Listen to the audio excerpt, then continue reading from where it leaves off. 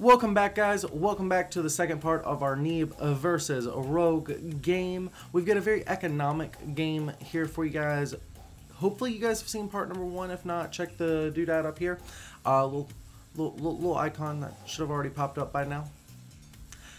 And in the very first part of the game, we're talking about benchmarks that we want to hit and how we're breaking this episode down into ideas as opposed to like supply or time or something along those lines. In that vein, the very first segment of these videos was about setting up an economy while having enough army alive to annoy the hell out of your opponent. In this particular stage, we're going to be opening up into a more defensive structure. You saw that the Zerg was really the defensive person in part one, with a little bit of light pressure being applied by Neeb, our Protoss player. The roles in this particular segment start out flipped, wherein it is up to the Zerg to be applying pressure to the defensive Protoss. And that's actually going to be a theme moving out through the rest of this game, because as you remember, in part one, Neeb did the pressure, but despite the pressure, Rogue was able to hit that 3 base mineral saturation that he so desperately wanted. So everything from here on out is going to be mostly him utilizing that economy. Without further ado, we're going to jump right in. So switching ourselves back to the Protoss point of view, we're about to be hitting a Protoss benchmark, 7 minutes and 30 seconds. This is going to be one of the more defensive portions of the game for the Protoss. As you can see, we've added on the Robo. This is going to be for Immortals in case of roaches. You can do various things with this, but for the most part, Immortals are the way to go. We've got a Twilight Council to help with the Zealot legs. Got +1 weapons. Got a Templar Archive, which is producing Psionic Storm. We've already begun walling in this third to deal with the Ling pressure. And this is the very first cannon in this game. Up to this point, we have not seen cannons. We have gone for more mobile defenses. This is also the first shield battery of this game. So it's interesting how Neeb chooses to defend himself at the third. He knows that the attacks are going to be at the third and then eventually at the fourth. But there was still a lot of poking here, and yet he managed to hold that. It's just interesting. And we've added on from the original 4 assimilators, a 5th and 6th assimilator. A little bit of poking here from the Oracle, some really good constant harassment from the Phoenix on killing those Overlords, and a very, very fast 4th base here by Rogue. Of course, this is going to get scouted by, or I said by Rogue, I'm sorry, by Neeb, and this is going to get scouted by Rogue. Some really good force fields there, forcing half that Ling army to get suicided. It is going to cost him 2 High Templar and, you know, an Archon, which were the same thing, but either way. We are working our way to the 8.5 minute mark, and that Phoenix got cleaned up, but we've got +2 weapons about to be starting. And this is the more expansive portion of the build. So we went from defensive to expansive. He is expanding, and at this point, he's going to want to defend this. So the 4th base has started, and you're going to notice he's going to start clearing these rocks. This actually makes it easier for him to defend, rather than having his whole army trying to funnel here, like up here to defend any of this, or down here to defend this. This is just going to make it easier to do both.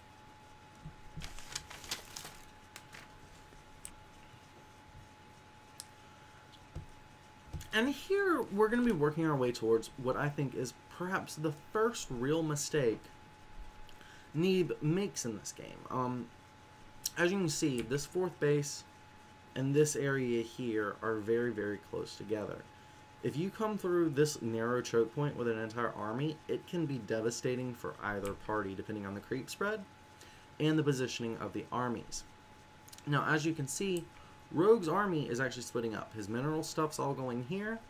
His really gas-heavy stuff's going down here. He's also taking the Oracle. The goal of this, I understand.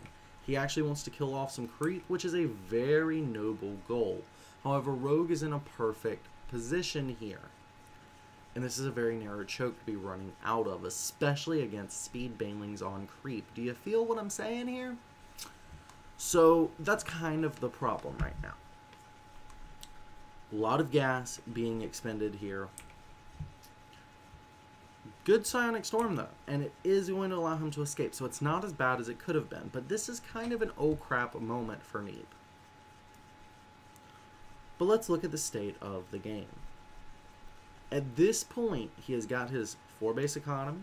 He's only about 11 workers behind his opponent, and he's killed 13 of his opponents, so that's always good. He's got +2 ground weapons, that's pretty good. Some immortals. He's got really good high gas army. And he's got a fleet beacon on the way, which means he's very close to carriers. That's the ultimate endpoint here for Protoss right now. He's also got 7th and 8th Assimilator. So that's also really good for a Protoss. But he still seems really nervous about this 4th. Like, look how many shield batteries are here. He didn't have any at his natural. He's only got 1 at his 3rd, and that with a cannon because, you know, it's hard to jump from here to here. So even this decision, which we highlighted earlier, kind of points to his nervousness about holding this base. This extra shield battery, again, points to that. You can see, like, he sees his army kind of fighting here with this concave here supporting it against an army around here. And this is actually really good logic by Neeb. But again, he's nervous.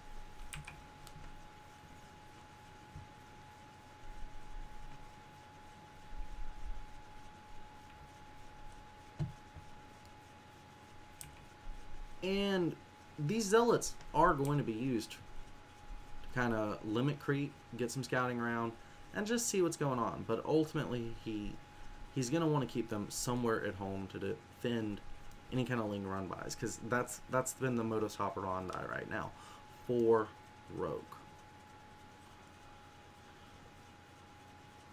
And we are working our way to the last Protoss benchmark of this game, which is going to be the 11-minute mark. Good Psionic Storms going down, good force fields, but ultimately not an engagement. Neeb just wanting to scare his opponent and limit that creep. So here we go, closing in 11 minutes. What do we have? Neeb is very concerned about limiting creep. Look at the incredible levels of creep that Neeb knows about. He's working on taking this 5th base. He's got +3 weapons production on the way. He's got Graviton Catapult, which carrier upgrade, great. He's got some carriers on the way, that's beautiful. But Protoss as a whole has a hard time with zone control. Protoss has to keep their army grouped up, and that means a slow response time to harassment. Neeb himself plays greedy, which reinforces that. He skips cannons at a lot of his bases, and he can be punished heavily for that, which is where we're going to be going momentarily. I told you guys about the Baneling drops. I promised you Baneling drops. We will have Baneling drops, but not until we rewind and take a look at Rogue. At this point in the game, if you remember, it's mostly been just Rogue defending. He's about to get a little bit more aggressive, and he's going to do a lot of poking around. But we've seen most of this, so we're just going to fast forward our way right on into the next stage of this game. Here at 8 minutes, we see this all over again. And the only thing that's happening behind this are the upgrades we talked about, Hydralisks being produced, and bases being taken, drones being made. He's doing a fine job balancing army versus drone production. Nothing wrong with how he's doing this. He's actually ahead on economy at this particular moment, but this has been a constant tug of war for the two of them. And we're about a minute away. So just seeing all this from the Zerg perspective.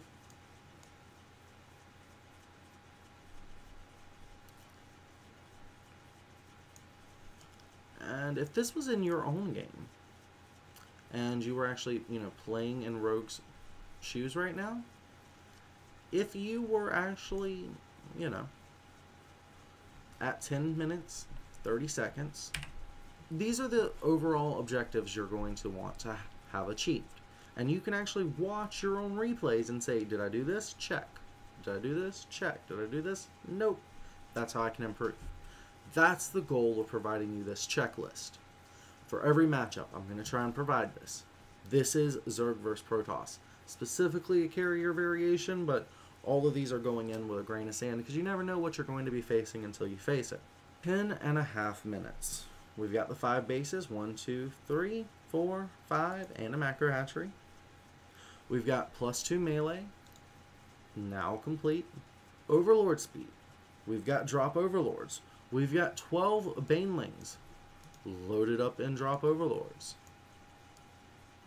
And he's over here somewhere. Boom, right there. There's about 40 others on the field. So this is an interesting situation because you see how he's kind of splitting all this. What's exactly his plan here? It's actually fairly brilliant. We're going to look at that tactically. But first I want you to understand the structure that supports it, because that's actually the important part. Remember, StarCraft's about macro. It's about the production behind what you're doing and not actually what you're doing, which is just the micro. This is a strategy that focuses on Baneling Rain on bases. And what Rogue's going to do is force these probes at this base, maybe this base. He's going to try and force them all to congregate in one little central location and then roll all the banelings into that.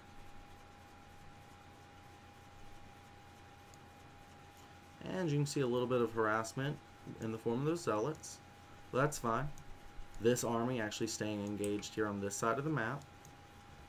And the first of these overlords going to be arriving. Wait a second. Oh, yep. No, it's right there. It's actually just chilling. So he's actually got the timing here pulled like perfect. This one first. This one's going to be coming in. And then this one's just chilling. These guys are all right here. Like, this is some excellent control here by Rogue. And here's the first overlord. Now, he's going to start dropping these banelings. And the banelings are being very, very careful to just continue to follow. Now, he has scouted this. But notice that this is just continuing to follow. There's not a cannon here to do damage, so no biggie. Adept trying to stop this, but the damage actually isn't from the baneling. And nice pickup on this overlord. See the banelings here rolling in. We see all of this coming in, and I imagine that there was a overlord. Oh, yep, there he is. So that right there, forcing these probes. This guy rolling in here. These probes almost about to run into these. Actually going to be smart enough to pull away. Now this is actually the perfect moment to split. Rogue sending some of these here, and the rest here. The devastation is insane. 62 workers killed. That is a game-changing moment right there. Now, you probably won't get that kind of kill unless you have Rogue's control, in which case, great. You probably didn't need to watch this video. But my point here is this. If you're hitting these benchmarks, you can have similar results, if not the exact same results. Your opponents are not Neeb in the same way that you are not Rogue. So here by 11 minutes and 30 seconds, what should your final benchmarks be as the Zerg player? Hive. Of course, to have a hive, you're going to have an infestation pit. +1 missile attacks doesn't hurt, because now we're focusing more on the Hydras. The +2 melee was the goal, and then we're switching. Adrenal glands? Yeah, it's going to be starting here eventually. 6 bases? Check. 5 queens? Check. Insane creep spread? Yeah, you could say that. And at this point, you just continue flooding Zerglings. Non-stop Zerglings. And at this stage in the game, the goal is just to survive. If you can survive, there's no way your opponent comes back from this. So you don't need to do any more damage. You don't need to trade any banelings for, like, to kill a base or some crazy stuff like that. You don't even need to peel off a handful of lings to go, you know, harass your opponent. Literally, this is it. This is the apocalypse. This is the plains of Megiddo. This is Armageddon. And that could mean getting a Spire. That would be the safe decision, because we do know it's going to be carriers. So here around 12 minutes, we're going to see the Spire starting. There's the adrenal glands we talked about, and there's the Spire. And finally, this is the final battle. Banelings rolling, rolling, rolling. carrier doing its carrying thing, the Lings and the Banelings and the Hydras coming in. And as you can see, it's still a very, very close army supply count. But the economy makes the difference here. Neeb cannot reinforce this army. Rogue will have no problem reinforcing this army. So as long as he continues hitting his N-Jacks, and that's something I want to urge you guys to focus on, this is no problem. G. Guys, I hope this helped your Zergverse Protoss. If you have any questions, please leave them in the comments below. Give this video a thumbs up if you want to let the YouTube gods know you like this content and that you want to see more of it. It'll throw that in your algorithm and hopefully show you some more of our videos. And until next time, guys, I am Shaft with Polygon Gaming.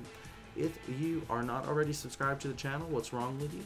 Subscribe, hit that notification bell as well, because apparently subscribing is not enough for the YouTube gods anymore. Sacrifice as you will. Ultimately, we want to be building more of a community environment when it comes to this content. So we're doing the continuation of Newbie Tuesday, but we're also going to be setting up a fun day in like the Fun Day Monday spirit of things like Day 9 had set up. So we want to do a little bit more of that. If you guys would like to participate, please send in your replays to polygonsc2@gmail.com. And I will be reviewing those. I'll pick the best ones to either incorporate into the video or respond to as a educational video. If you have particular games or players that you guys would like to see more of, or if you know of replay packs that you'd like to tell me about, please leave that information in the comments below. If you want to support local events in the North Carolina area, if you want to see more online events from us with like Innovation, Classic, all your favorite players, please go to our Patreon at patreon.com/polygonsc2. Any size donation really does count, guys. Until next time, Shadowlay, my dudes. If you want to be notified when we release videos like this, please make sure you hit the subscribe button. If you don't know where that is, I'm not going to teach you how to use the internet. There's probably no hope for you.